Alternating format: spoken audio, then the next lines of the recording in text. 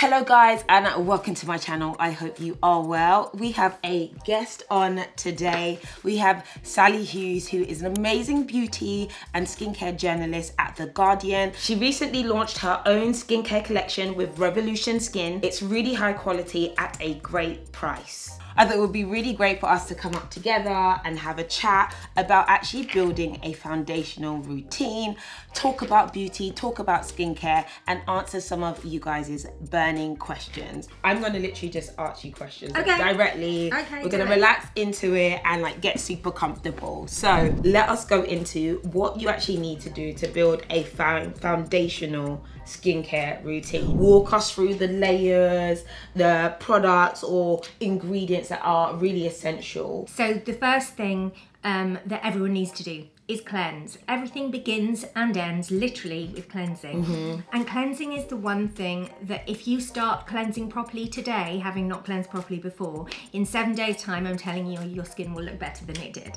100%. Nothing else has such a kind of fast result as proper cleansing. Then after cleansing, I always cleanse with a flannel, by the way, because that just gives you a really nice glow and it gives you an even exfoliation, not too rough. About 2 or 3 times a week, I add in a chemical exfoliant as well. In the morning? In the morning. Now, it's up to you. You can do it at night if you prefer. I use the tretinoin at night and I feel that's quite a lot to put on my skin at night, so I like to bookend them. And also a liquid exfoliant gives you glow, and I just think, why sleep through the glow? Got it. Okay, I'd like to see it. Yeah. And there you are looking for exfoliating acids. So different acids do different things. Lactic is a terrific exfoliant, really nice and even. It's kind of my favorite. Glycolic is great for glow. Placid's also got tranexamic for skin tone. Salicylic is a really important one if you're on the oily side. So salicylic acid is the only acid really that penetrates through oil to clear out blackheads, to kind of clear out congested skin. So that's always good to have in there. Then there are non-exfoliating acids that you should have in there, like hyaluronic acid. Lots of people think hyaluronic acid is a scary exfoliating acid. It's not. It exists naturally in the body to keep things kind of well lubricated, so it's lovely for the skin. So that's a good thing to add in when you're exfoliating to keep your skin comfy. After that, I would always treat with a serum. Now, I know there is a fashion now for people using tons and tons of serums. I personally just think you need one. Oh, okay. One in the morning, one at night. You can use the same one twice a day, or if you're perhaps using retinol serum, some form of retinoid, you can swap that one out in the evening. But you definitely need an antioxidant serum. In my case, I just love vitamin C. I think vitamin C is great for glow. It's great for everybody really, any age, whatever your skin problem. I think vitamin C is a good vibe. It's like the holy grail, vitamin C. I love it for like hyperpigmentation and like special occasions. I'm like, yes, let's get my vitamin C on. Me too, and I used to have such bad pigmentation problems and I swear by vitamin C. But again, I want other things in there. I want niacinamide for strength, tone, adding some kind of gentle soothing properties. I want hyaluronic acid for hydration, but I want them all in one bottle because I've got 2 kids. I've got about 12 jobs. There's a lot on. Which is what you have in your Must See. In your Must See, So in Must See, we've got vitamin C, we've got hyaluronic acid, we've got niacinamide, we've got ferulic acid. There's all sorts of lovely things in there that all kind of work together. Then you want some form of moisturizer and sun protection. So you can do that in a number of ways. If I'm outside a lot, I will just use the sunscreen straight after my serum. I'll skip the moisturizer. What about you? Are you on the oily side? I'm on the dry side, so I have to put my moisturizer on and then a sunscreen on. But I don't like wearing sunscreen in the house. But I know some people like to do that. So I'm like, No, I would be roughly the same. If I was at home writing all day, I probably wouldn't, or I might use a moisturiser with a sunscreen in it. But for the most part, if you're a 2-layer girl, so you want some form of moisturiser, in your case, you would be cream drench. The only time in the range you choose is between gel quench and cream drench. You're on the dry side, so you would choose cream drench. But you can use that day and night, and then in the evening we just take it all off with Butterclean Cleansing Balm, which has just got loads of natural oils in it to just take away all your sunblock, your sunscreen, your makeup, sweat, which at the moment is an issue, serum, moisturiser, bed. And your serum can be the vitamin C again, or you might want to use a retinol, whatever you want to use, but really, really short routine at night. Right, okay. All you have to remember is cleanse, treat, and protect. So cleanse with the cleanser, treat with a serum, and protect with a moisturiser and sunscreen. Right, okay. Well, feels simplified, doesn't it?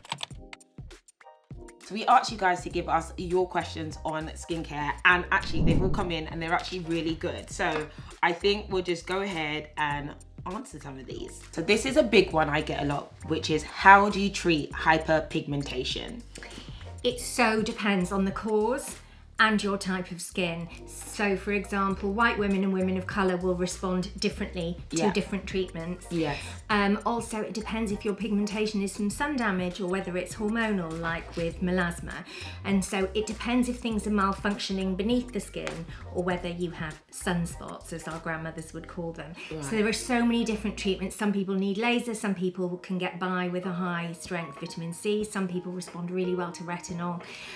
It's a really, really broad church. It depends on the colour of your skin and the causes of the pigmentation. Yeah. If you have kind of straightforward light pigmentation, vitamin C, I would say, is the best thing. A nice high strength, somewhere of 15% above. I agree. I love vitamin C for hyperpigmentation, and time as well, because if it's like due to a spot that, you know, has left some scarring or like trauma, that needs, you know, a couple of months to recover, but vitamin C really helps it kind of break down over time. Yeah, and you'll find that some skin tones really get that marking from a squeeze more than others. Mine does, for sure. Yeah. And what's your thoughts around hydroquinone? So I have friends who are, you know, white, and they're able to use hydroquinone quite effectively on melasma and like sunspots, whereas actually it's something that is pretty frowned upon in the black community due to the storylines around bleaching being a bad thing. Yeah. But I know that some dermatologists would recommend it for certain things. Yeah, the name of the game with hydroquinone is medical professionals. So if your dermatologist, your medical professional, skincare specialist is prescribing hydroquinone, then you will be safe to use it. Yeah. Do not take it upon yourself to try and get hold of some hydroquinone or borrow somebody else's. What can I do to prevent pilling of makeup over skincare? Somebody else saying, I get pilling, why does that happen? So there are a few reasons. Usually, I would say the prime suspect is silicone bumping up against more silicone. Okay. So silicone in skincare, silicone in makeup. You can avoid silicone in skincare. None of my products have silicone in them, and then there are various other brands that are without silicone too. Silicone in makeup is harder to avoid because it's what gives like foundation, slip, and so on. So if you can take out one of the layers of silicone so they're not bumping up against each other, that's really helpful. Is there a way to prevent milia, those little bumps? So milia are those little white kind of protein lumps on the surface of your skin. Lots of people get them around the eyes. Yeah. I get them a lot. You are more likely to see them in dry skin than you are in oilier skin. So dry skins will get them at their driest points, as I say, around the eyes. Right. The best and most effective way, I think, to get rid of milia, short of removing them with a needle, which you can have done during a good facial. You can ask for extractions of milia. But the best thing you can do at home is to use a retinoid. Retinoids are brilliant with milia. If I take a break from retinol, say in the summer, I will see such a big difference between when I'm using retinoids more regularly in the autumn, winter, because they are so good at keeping on top of milia. Okay. The other thing you can do is, as your milia is getting closer and closer to the surface, as you're cleansing, just take some time, wrap your flannel around your finger and just kind of keep buffing it gently, and it will help work it out on its own. So you wouldn't suggest like really scrubbing it, because I can imagine people seeing like texture on their skin and thinking, let me scrub it really hard and hopefully that will clear it out. No, because over-exfoliation will always damage, or really runs a high risk of damaging your skin barrier, and your skin barrier is what keeps everything bouncy, hydrated, healthy, and your skin will suffer so much if you compromise that barrier. Yeah, so I've had a few people ask about Botox advice. You must get asked this at all. We all do, right? Yeah, we all do, and but not a lot of people like to talk about it as much, and I feel like we need to talk about Botox and all this kind of good stuff. I'm happy to talk about it. So So there are a few things you need to know about Botox. Firstly, Botox, brilliant though it is, and love it though I do. I'm going next week, I haven't had it for 6 months, I'm desperate. Like, you know when you're just like really looking forward to a treatment? Yeah. I really need to go. But what people mistake about Botox is that it is not any kind of substitute for proper skincare. It does totally different things. So Botox will have no effect on the quality of your skin at all. What Botox does is it relaxes your muscles so that your deep wrinkles don't really show up as much. Okay. It doesn't have any effect on the surface of your skin, your pores or anything like that. It does a very simple job, which is to relax your muscles. And it does it brilliantly. It does it better than any product could ever remove a deep wrinkle. Yeah. For example. So I get Botox here in what's known as your number 11s, you know, when somebody's got a number 11 here. So I get it done there, I get it done here. It's worn off, so it's hard for you to see the effects at the moment, but I get it done here. And then sometimes I have it there so that when I smile, my neck doesn't collapse, which unfortunately at my age it is prone to. What I would say about giving tips is Botox, good Botox costs money. If you are invited to a party or an event where Botox is like 50 quid, it is not possible to give someone Botox without cutting corners for 50 quid. And so if you're being offered cheap Botox, I'm telling you now that corners are being cut, whether it's training or equipment or chemicals or insurance or something like that. Corners are being cut, so do be prepared to spend money. It is your face at the end of the day. And there are horror stories where people get, you know, Botox in the wrong locations, and then one side of the face is droopy or something goes wrong, and at the end of the day it is a medical procedure, so it's not something to take lightly at all. Absolutely. And when you go, always have your consultation with the person who's going to be putting the needle in your face, not a salesperson who then refers you to somebody in another room. You need to speak to the person who's actually doing it. Find out how many times they've done it before, how many patients they see. Ask your girlfriends who get Botox. If you think they look good, find out who they see. And it's really, really, really important that someone is fully licensed in a sterile environment with all sorts around, defibrillators, all the reassuring equipment you see in a medical setting. Make sure you have that. Do not pop into a hair salon and do it on a whim. Definitely it not. happens so. Yeah, oh my God, that is very scary. And then what's your thoughts around Botox as being preventative? So people in their 20s starting Botox, like, I think it's a little bit strong, but I also think it depends on the person's skin as well. You're definitely right, it depends on the person's skin. If someone has a very, very kind of hypermobile face and they are going to be more prone to deep wrinkles earlier on, I completely get why you would want to be preventative. I didn't have Botox till I was like, I think 39 or something. So it's up to you. But the idea with preventative Botox is you stop your face moving around quite so vigorously to stop the wrinkles setting in. It's a perfectly valid thing to do, but what I would say is it is important to have some movement in your face, and it is important to have some lines in your face. Having no lines whatsoever and being as smooth as a snooker ball is actually doesn't make you look young, it just makes you look done. Yeah, it looks, I like that.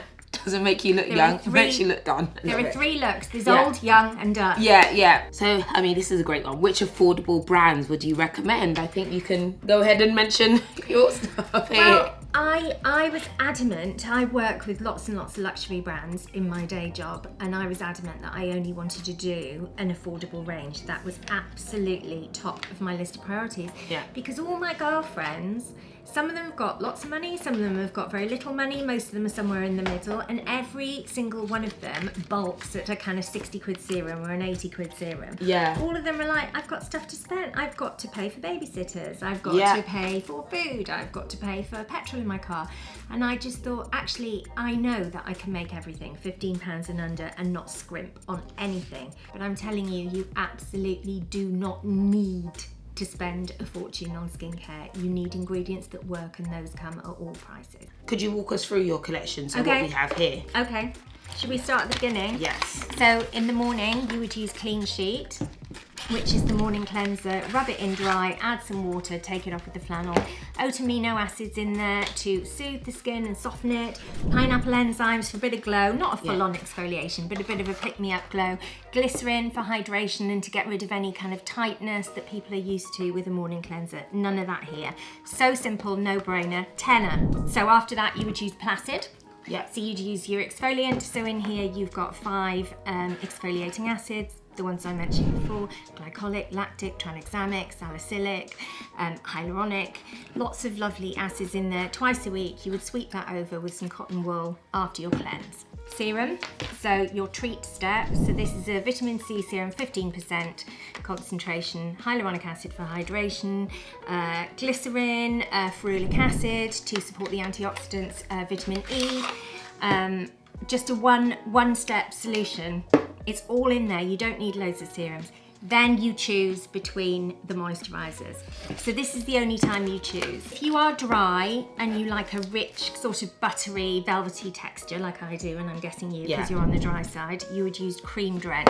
So this has got ceramides, hyaluronic acid, squalane, glycerin, all the good stuff. It's just like such a great makeup base, no silicone in there so it won't pill.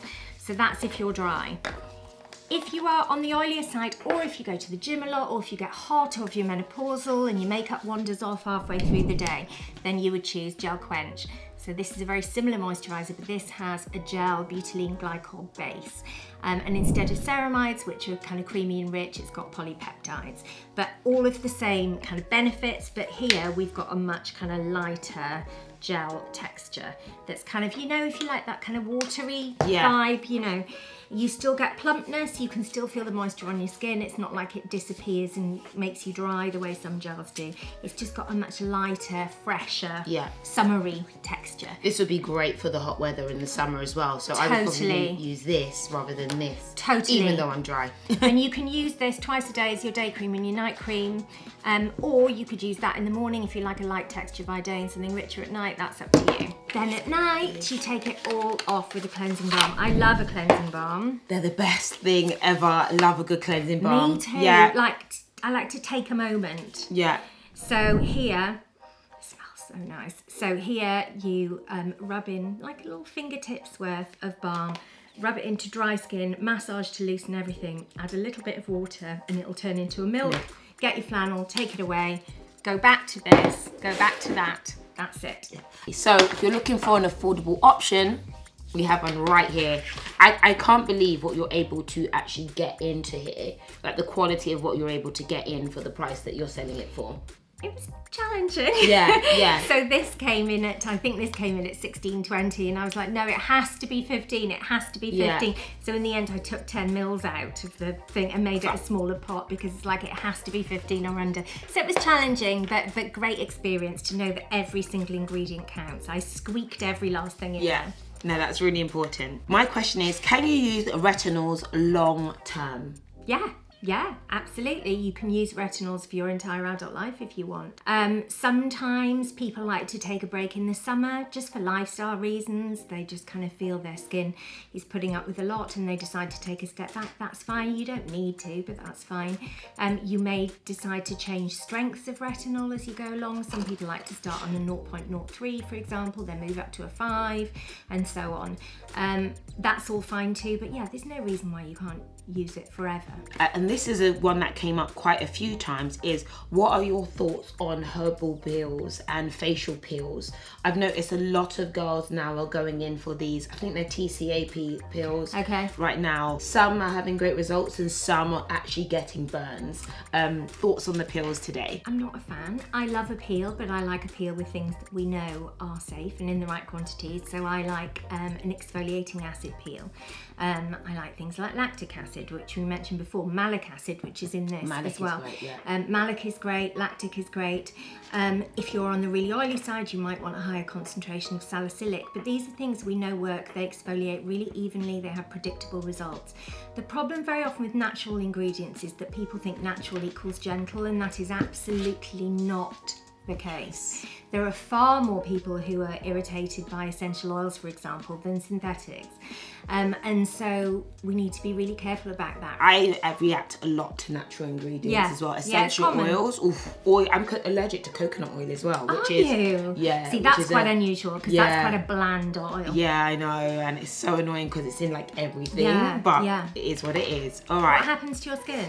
I just get like a little rash and it kind of comes on my ears and around my eyes. And I know that if I've used something with coconut in it, that's what I'll get. That's very interesting because that's quite an unusual one. Yeah, I know. But I think it might have been just for a period of time, but I definitely know that I had that reaction. It's great that you've identified. Yeah, I had to, yeah. Dark under eyes. This one came up quite a lot. What do people who naturally have darker under eyes do?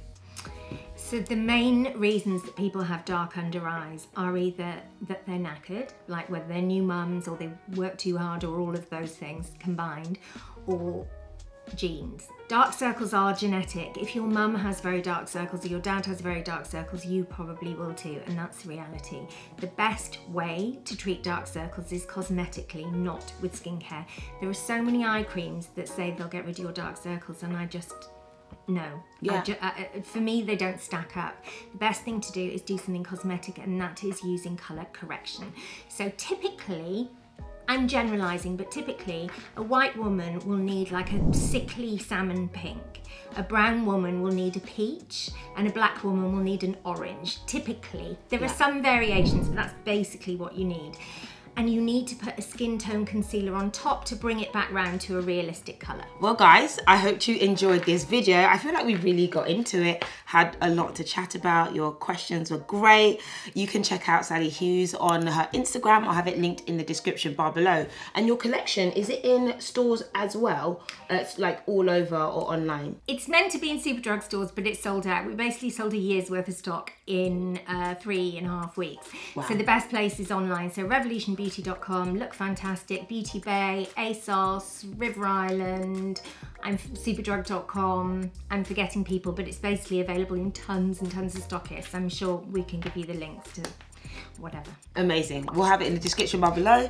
Thank you for watching, and in the meantime, I'll catch you later. Bye.